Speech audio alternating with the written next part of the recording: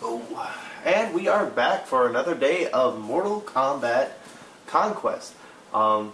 Yesterday we trained with Ermac and we met Ashra. We also trained with her, and no, we trained with her the day before. But anyways, we've met Ashra, a demon of Outworld of Netherrealm, who is purifying her soul by killing other demons using a magic sword. And we just met Ermac and trained with him, because Ermac has been sent to kill Ashra. The reason why is because Ashra's been killing a lot of Shao Kahn's, I guess, people, warriors, in an attempt to cleanse her soul, and that's not making Shao Kahn happy, so he's sending Ermac, the great warrior, against him. And so we're about to go and deal with that fight. So let's do that. Now, the entire time I'm playing this game, I am using the run button. He doesn't run out of juice, so there's no reason not to always hit the run button, to be honest. But his normal speed is like this. Just pretty slow, which is funny, because I played through almost half of Conquest the first time I played it, not knowing there was a run button. Kind of changed my life.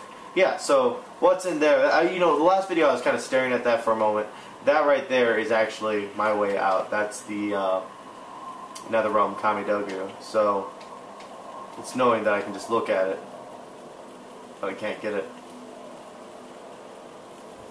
At last I will defeat the demon Ermac. Your death will bring me closer to purification and ultimately my release from this realm. We are no demon. Surely you can sense that we are not of your kind. Nonetheless, there must be some evil residing within you, or you could not have entered the Netherrealm. Enough. You have killed many of Shao Kahn's allies in your quest to purify your soul. You will pay for your insolence. Oh yeah.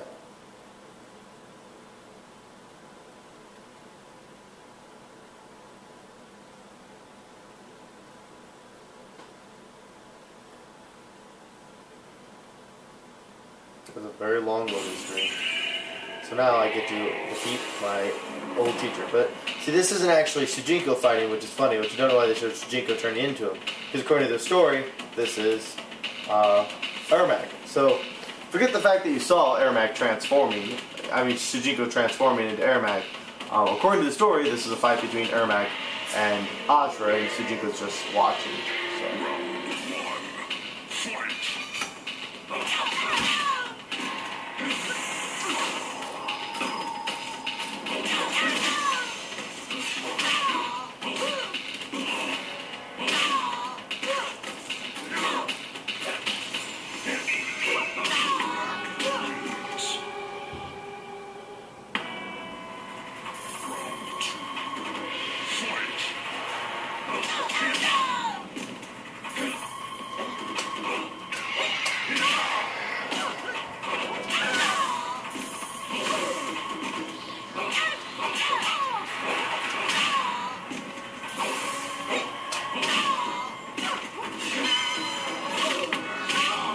Just like that, Ermac puts her away.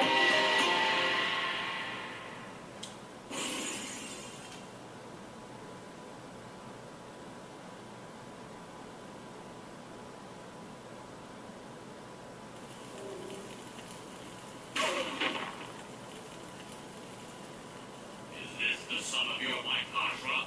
It will take much more to defeat us. And more you shall receive! I believed that voice acting. I believed it. Okay, so she just knocked that from there. So there it is, my Kamidogu. Boom, got it. Now I can exit Netherrealm. However, a whole nother section happens in Netherrealm, so it's not like I'm in here for that short of time. After Outworld, you really feel like when you get to Outworld that like, wow, I'm really progressing, and then there's this really big back and forth that happens. Or is it Sado?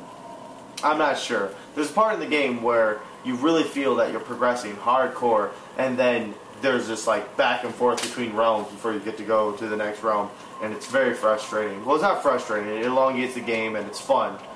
But if you're trying to speed run the game, which I'm not really trying to speed run it, I'm just trying to maybe play it in a way that I won't have 5 million Conquest videos out there, but it's already looking like we're going to have a lot. Either way, I've had a lot of requests for Let's Plays, so that's why I'm doing this. Damashi! Damashi, where are you? Dad summoned me to this. Oh, Shujiko. It has been many years since last we met. Why have I not seen you in so long a time? I take precautions to avoid this place. It intrigues me. If my avatar were to stay here for too long, or descend too far into the lower planes, I could be trapped here forever. Your avatar? I do not understand. I am without a physical body and am only able to appear to you by extending my spirit into the realms. It is my hope that I will one day return to the physical world. Until then, I must guide you as a simple apparition. And how goes your search? I have found the Netherrealm Kamidogu. So it seems. Well done, Shujiko. Return to the Nexus and place the Kamidogu on the altar. I think it's really weird, that one section. I understand that time, flies in this, but according to the clock up there, I haven't really paid attention, but it hasn't been years since I last talked to Damashi. Damashi introduced me to Outworld, and I trained with Ashra, then I trained with Armag, and then they fought. Now, I don't know how long that training took, but I haven't really aged much, so I clearly didn't train with them as long as I trained with Master Baraicho. So I don't know, that's kind of a weird thing to say. I haven't seen you in years. Just food for thought. That's also the best portal. I wish all their portals looked like that. It's really pretty. Alright, so I'm gonna place the whatchamacallit on the altar. Do I fight? This isn't when I fight Scorpion yet, is it? I don't think it's that soon.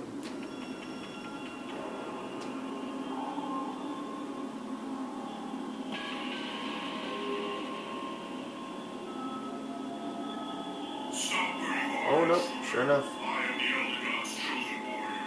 I have been sent to protect the Nexus from trespassers. Your presence has defiled this sacred place. Leave now, or face my wrath. You are mistaken. I am the Elder God's champion. Stand down. You leave me no choice. Prepare to be destroyed. This thing is called Monster in the game. But he has all Scorpion's moves, and he has Scorpion's armor on certain sections. And I'll explain the story more probably when I'm training, if I remember. But now I have to defeat the false champion of the Elder Gods, which is more foreshadowing, by the way. Okay.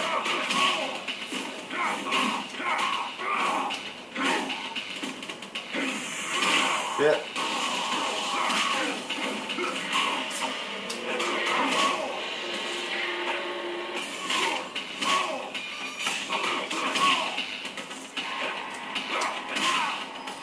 Which is a shame that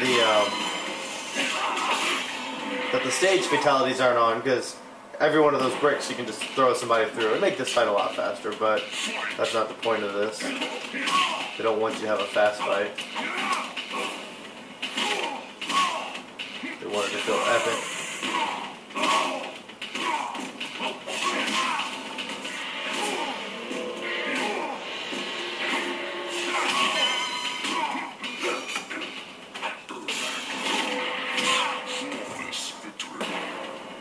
Oh, I have to beat him 3 times.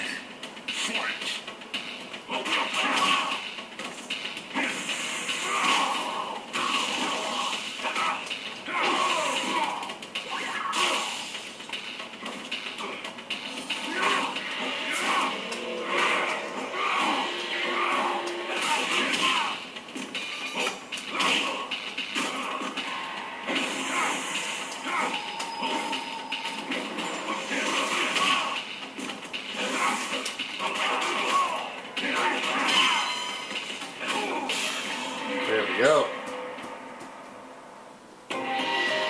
So no, we don't go to Outworld next. I'm so silly.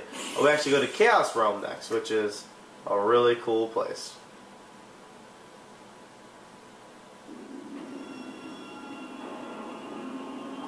So Chaos Realm, because Outworld's right there. So yeah, it goes Earth, Nether Realm, Chaos Realm,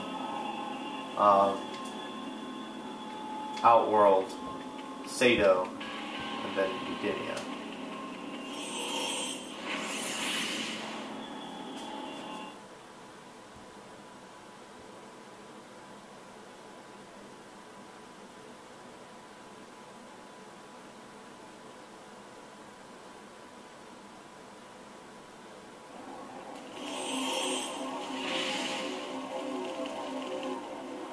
So this is Chaos Realm.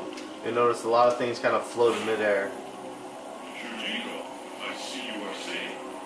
Yes, Tamashi. I am unharmed. Who was that warrior in the Nexus? I am not entirely sure. I could sense that he was quite powerful, but I did not recognize him. He referred to himself as the Elder God's chosen warrior. Does he think he is their champion? He thinks this, and he is mistaken. As I have said before, you are their champion. You must continue your search in this realm, the realm of chaos. Chaos? The nature of this realm is one of constant turmoil. The beings here oppose order and structure. Chaos is their religion. Yeah, the whole Chaos is the religion thing is actually very interesting. It's not explained entirely as well through the cutscenes. Oh snap. You there! Stop where you are! You must fight if you are to enter the realm of chaos. Okay, well then I guess I gotta fight this guy. Which is funny that he's making that rule, because that would be against Chaos. But he's a new convert. As you'll learn later on, he's actually a former guardsman of Sado that has a completely different religion. He just recently converted to Chaos. So I will show him what's for. Round one, fight! Oh god, that's probably not a good way to start.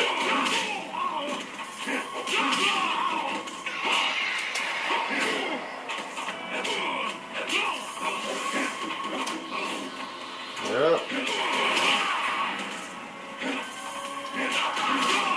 I must have this set done like easy or something. Which is fine, I guess, for the sake of playthrough.